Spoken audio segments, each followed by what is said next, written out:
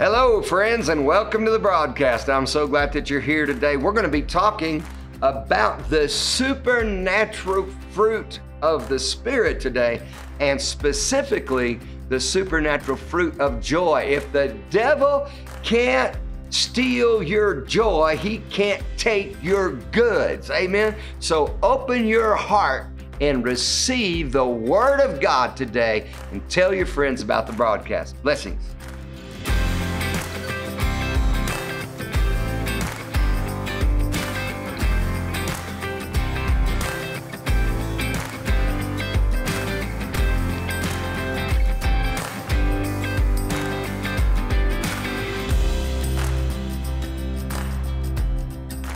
Friends, it's great to have you, and I'm glad to have Aaron here today, and we're teaching on a teaching that he recently shared in church, and we're teaching about the supernatural fruit of the Holy Spirit.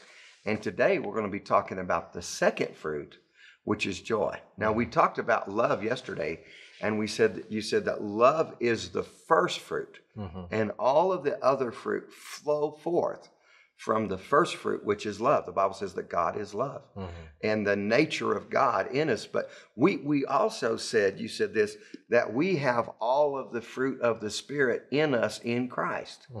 So when you're born again as a believer, you have the exact same Spirit of Jesus. So you don't have a shortage in your spirit. And it's so important that you understand this, because there's two mentalities. See, some people think I have to get all these things, but if you actually realize that you already have all these things in Christ, it becomes easier for you to flow in them. And this is your nature. It's your nature to walk in love. Right. It's now your nature to be a joyful person, not a depressed person. It's your nature to have peace and not just be afraid and full of anxiety all the time. It's your nature to have long suffering towards others. This is your nature. Right. So it actually goes against your nature when you're manifesting other things. So I'm going to read Galatians 5:22-23. It says, "But the fruit of the Spirit is love, joy, peace, long-suffering, kindness, goodness, faithfulness, gentleness, self-control. Against such there is no law." So we talked about love. We're going to talk about joy today. And these first three fruit, love, joy, and peace, really correlate to our relationship with God. Right. And I love preaching about joy. Joy is powerful. Right.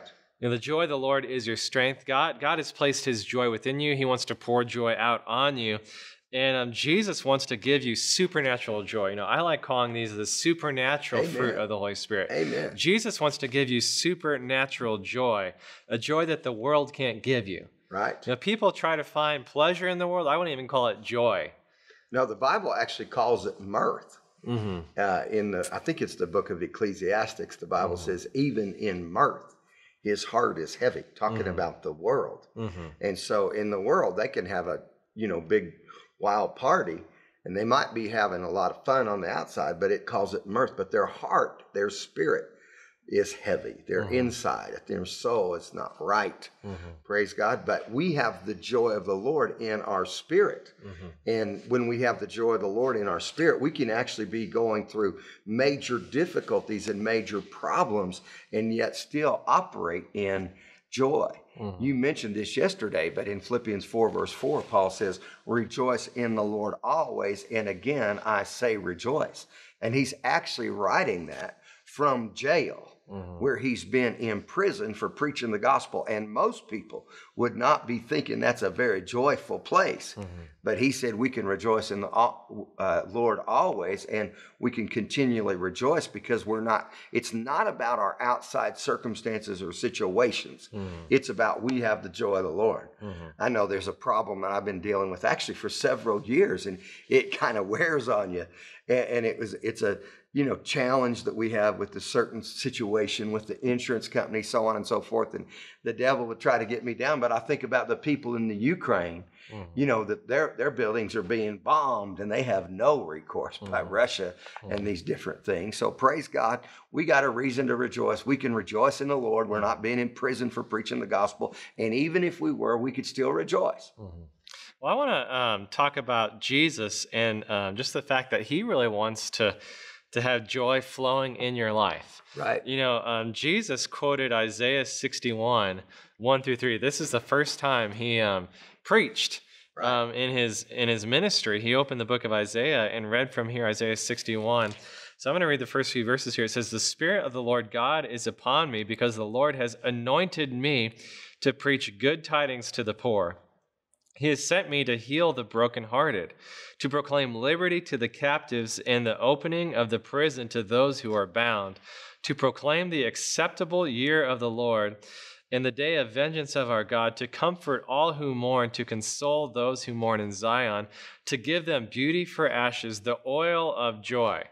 I want to talk about that here in a minute. The oil of joy, just remember that the oil of joy for mourning, the garment of praise for the spirit of heaviness, that they may be called trees of righteousness, the planting of the Lord, that he may be glorified.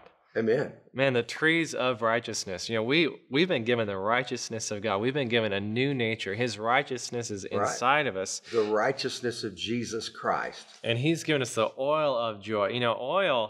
Oil is an important thing throughout Scripture. It's to anoint, right? To set someone apart, to make them holy. You would anoint the priests, would anoint the people, would anoint the altar. The Holy Spirit is called the anointed. Jesus was the anointed one, right? And I was thinking about oil and fruit, how it relates to the fruit of the Spirit, and I was just thinking about just in the natural realm about oil and. What the best oils are. The best oils come from fruit that are grown from trees. Right. The best oils, the healthiest, the ones that actually, produce health in your body, can help you live longer. They are, oils that come from fruit grown from trees. And I'm thinking about two in particular, the avocado. Right. And olives. Olives are fruit that are grown from trees. There are olive trees all around Israel.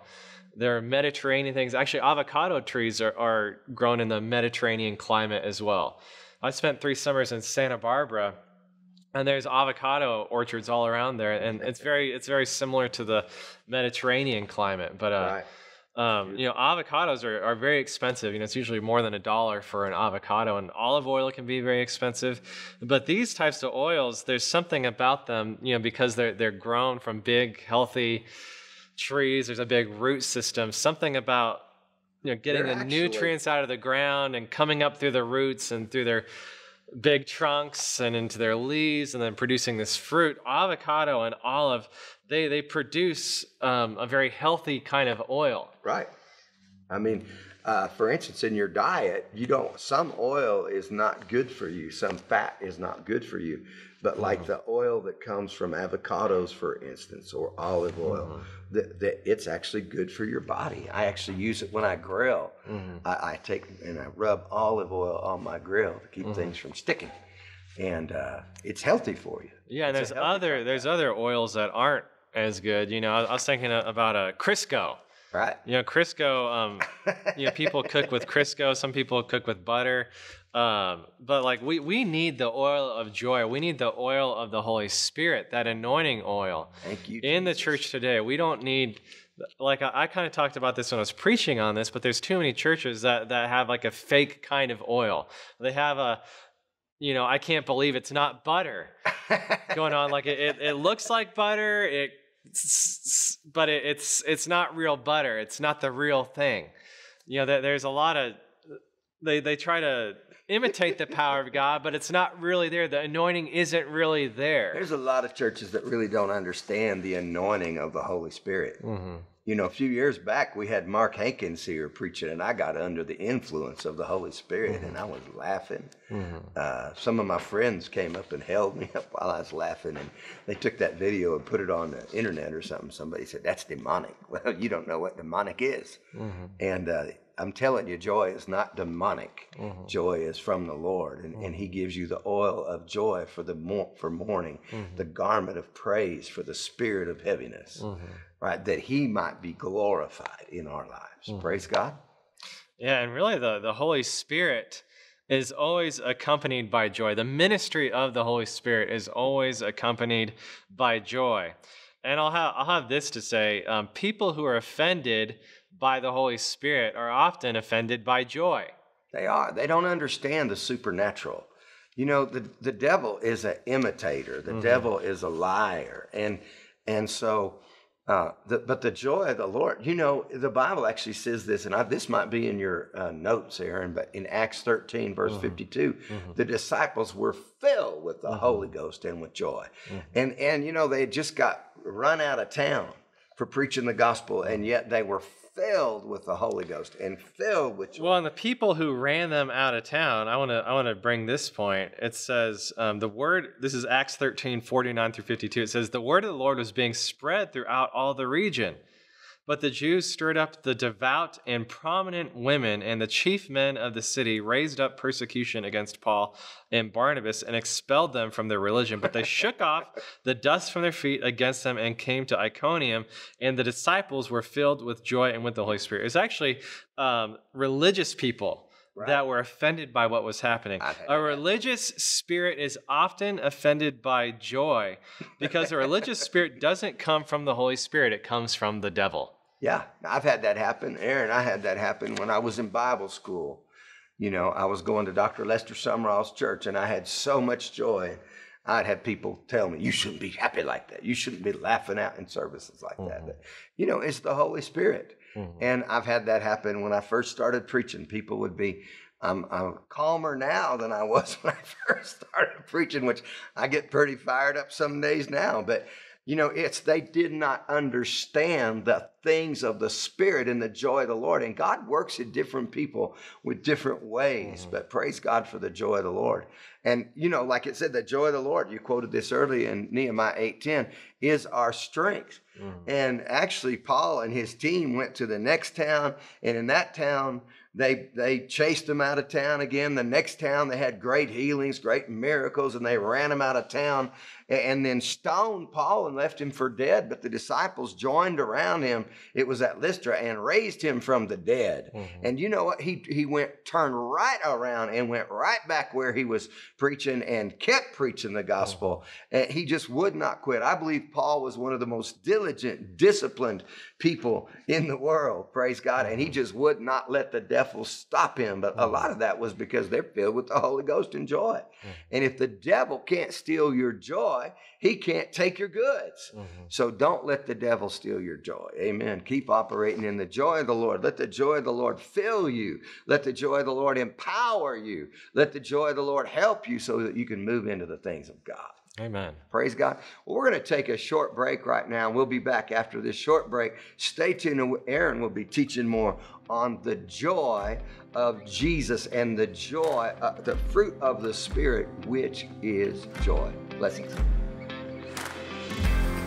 Friends, I certainly hope that you've been enjoying watching this broadcast. My son Aaron taught this series on the supernatural fruit of the Holy Spirit here in Church Live, and it is fantastic teaching. In fact, I had one of my staff say, that's one of the best teaching that he's ever done. So you can get these live teachings from the church by accessing our website free at charischristiancenter.com.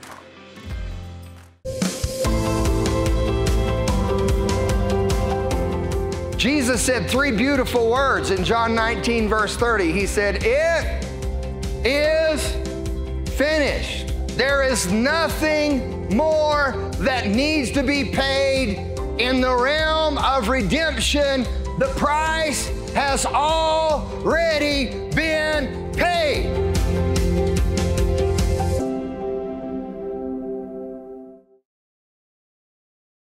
Friends, I'm so glad you stayed with us. We've been talking about the joy of the Lord and the supernatural fruit of joy. And if you're born again, you have the fruit of joy on the inside of you. And Jesus, you know, he was a joyful person. Amen.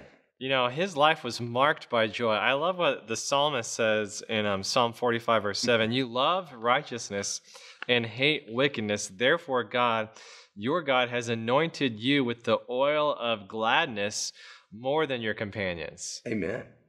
Praise God. So, you know, a lot of times people have this picture of Jesus and he's somber and, And then I've seen pictures of Jesus where he's just laughing. You know, the Bible says, he that sits in the heavens will laugh. He will have them in derision. And that's a good picture to keep in your mind, especially when you're dealing with difficulties and problems. I remember one time years ago when we first started out pastoring, we went to a town meeting. We didn't like something that was being locally in our little town of Kit Carson, and the city council ruled against us. And anyway, when we went out of the meeting, one of the ladies that was in our group, and there were, 5 or 6 families, men and women from our church, 5 or 6 couples that were at that meeting, and the city council there in Kit Carson had ruled against us. And she said, I just got this scripture, he that sits in the heavens will laugh. And the thing that they ruled against us on, actually, it came back. And the person who wanted to do this certain thing that we didn't like at that point in time was not able to do it. And some people said it's because a person in our church had a lot of influence at the bank, and he went back down to the bank and told them he's going to take out all his money. We never had any money. He kept money borrowed and working for him. That was an absolute lie, but it was really because this person who wanted this certain permit from the state, they had to have a lease for a year in order to have that kind of permit, the one that we were protesting for them to have. And the state denied it. So it wasn't anything to do with us, but we were down there, and God got the last laugh. And I still believe that God gets the last laugh. And sometimes you may be facing a major difficulty or a major problem, but you need to keep your eyes on Jesus, because he that sits in the heaven will laugh, and God's going to have the last laugh. And I need to remember that myself. Praise God. Amen. Well, I love, what we talked about in Acts 13, verse 52, that the disciples were filled with joy and with the Holy Spirit. Yeah. Joy and the Holy Spirit go together like peas and carrots. Yeah. Amen. Maybe right now you're feeling depressed. And a great remedy for depression is to pray in tongues. Amen. Be filled with the Holy Spirit. If you've never prayed in tongues before, if you've never received the baptism of the Holy Spirit, you can actually call us here at the ministry. We have trained prayer ministers, just people who really flow with the things of the Spirit, and they'll pray with you. And this is actually something that Jesus wants to give his disciples. And God is not done pouring out the Holy Spirit.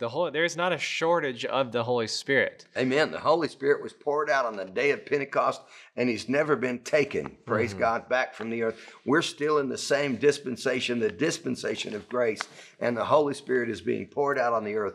And the only qualification that you need to receive the baptism of the Holy Spirit with the evidence of speaking in other tongues is to be born again. Jesus said, you must be born again. You must believe on the Lord Jesus Christ and be saved. And if you have believed on Jesus as your Lord and Savior, then you're a candidate for the baptism of the Holy Spirit. And you actually need the Holy Spirit to help you. The Holy Spirit is called your helper. He's called your comforter. Which means the one called alongside to help you. And you need to receive that as a believer. You need to receive the baptism of the Holy Spirit. It will make you, praise God, it'll help you in life. And when I say if you're dealing with depression, I said just pray in tongues until you don't feel depressed. So that might be 10 minutes, that might be 20 minutes, that might be 2 hours. You might be praying in tongues for several days. You might be like Forrest Gump, I'm just going to start running, and I'm not going to stop till I get to the ocean. And when I get there, I'm going to turn back and go the other way. So some of you might start praying in tongues, and hey, I'm going to keep doing this, and I'm going to keep flowing in this thing. Amen. And, when I preached this on a Wednesday night, actually several people on Wednesday night here at our church came up for prayer, and who had been dealing with major depression, major anxiety. And I got to pray for 2 men who got set free that night. And they were both praying in tongues. And this one guy said, I received it, but he just said, I can't really flow in it. He said, I just have a hard time praying in tongues. And I explained to him, like, you don't lose it. It's like riding a bike. When you receive it, like you just get back on the bike and you do it again. So I made him jump off the diving board and start praying in tongues, and he did, and it just started flowing, and just joy came on him. Hallelujah. There's something about the ministry of the Holy Spirit and joy You know, Aaron, there's this question. Do I have to tarry to receive the Holy Spirit? And I don't believe since the day of Pentecost, since the Holy Spirit was poured out, that anyone needs to tarry. In Acts 10, Acts 19, when they received the Holy Spirit and spoke in tongues, the day of Pentecost was in Acts chapter 2. Acts chapter 2, they tarried, but Acts chapter 10 and Acts chapter 19, they didn't tarry. They received the Holy Spirit. And I don't believe anybody needs to tarry today to receive the Holy Spirit. He has not been withheld or taken back. I believe what you need to do is once you're baptized in the Holy Spirit, you need to tarry in the presence of Spirit and keep speaking in tongues. Aaron, I personally was baptized in the Holy Spirit 45 years ago, when I was just 14 years old in Andrew Womack's Bible study in Lamar, Colorado in 1978, when almost nobody knew Andrew Womack. And you know, my life was completely changed for the good. And I have spoken in tongues, if not every day since then. Nearly every day since then, I have spoken in tongues. And I'll tell you, I've probably spoken in tongues every day since 1978 when I was baptized in the Holy Spirit. And what you need to do if you're baptized in the Holy Spirit, you need to keep praying in tongues on a regular basis. It'll change your life. You know, the Bible says you build up your most holy faith praying in the Holy Ghost in Jude verse 20. And we need to keep praying in the Holy Ghost. Amen. Yeah, and joy is something that you get to choose. It's something that's on the inside of you. You know, this is part of your spirit in Jesus. Jesus was a joyful person. He was anointed with that oil of joy more so than anyone around him. Hallelujah. And because he was anointed with it, he can anoint you with it too.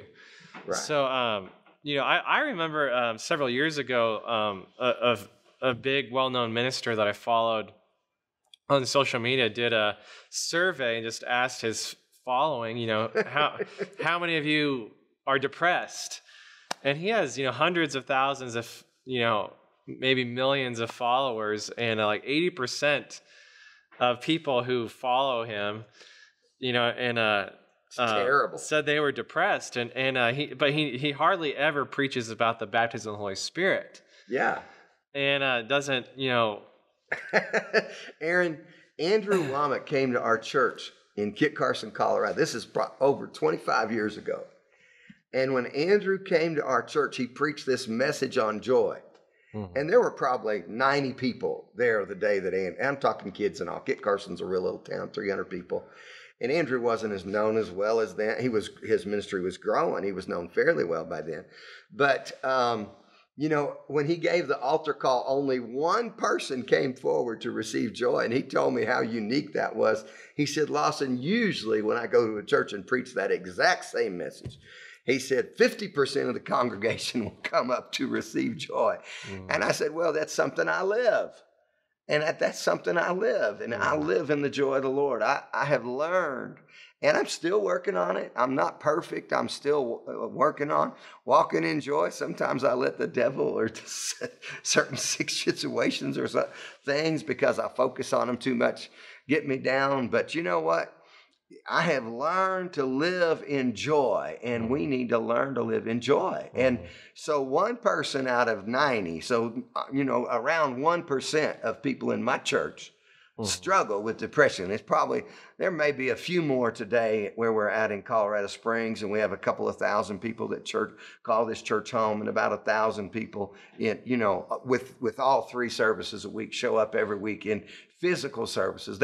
There may be a few more people struggle with depression than that, but not a lot.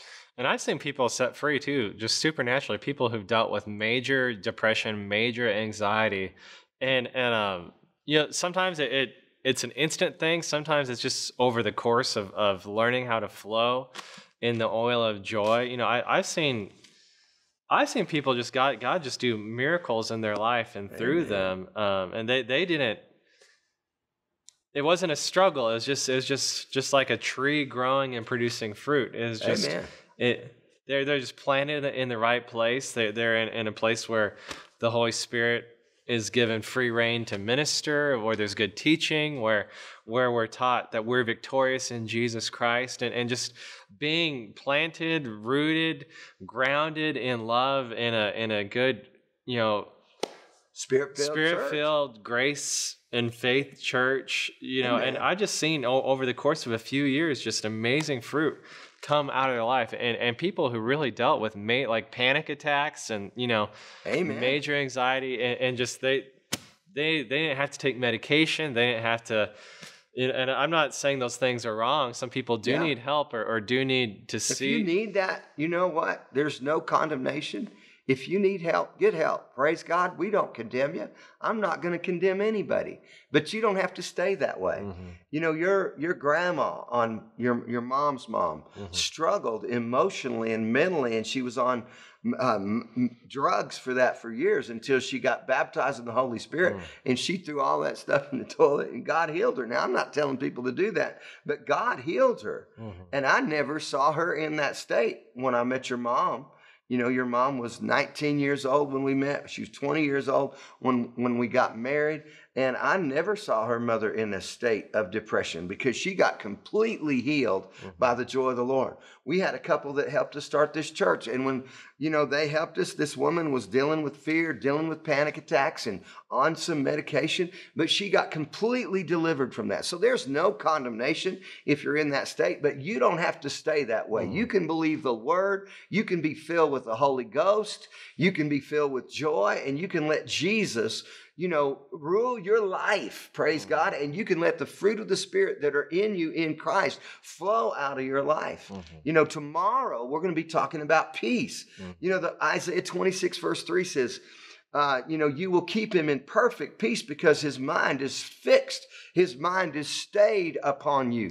And if you fix your mind on Jesus, you can walk in love. You can flow in joy. You can flow in peace. Amen. And if you need prayer today, if you need to receive the Holy Ghost, if you want to become a partner, if you want product, you can give us a call today. I have trained prayer ministers that will minister to you. Thanks for tuning in. God bless you. We have access to the supernatural fruit of the Spirit as believers. When we choose to walk in the Spirit, we will receive the inheritance that God has made available to us.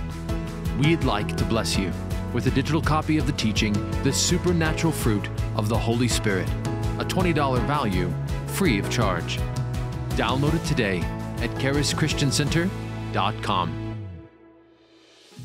Friends, I'm Pastor Lawson Perdue, and I love church, and I'm excited about church. Jesus said, I will build my church, and the gates of hell will not prevail against it. And I want to invite you to come to church, whether you're in Colorado Springs or wherever you are in the world. You can connect with us online, Sundays at 8:30 and 10:30 a.m., or you can just get on our website and watch us at charischristiancenter.com. Blessings. Thanks for watching Grace for Today. This broadcast has been made possible by our faithful partners. If you would like to become a partner, need prayer, or have a question, please call us at 719-418-4000. Or to partner online, go to charischristiancenter.com/give. You can write us at P.O. Box 63733, Colorado Springs, Colorado 80962.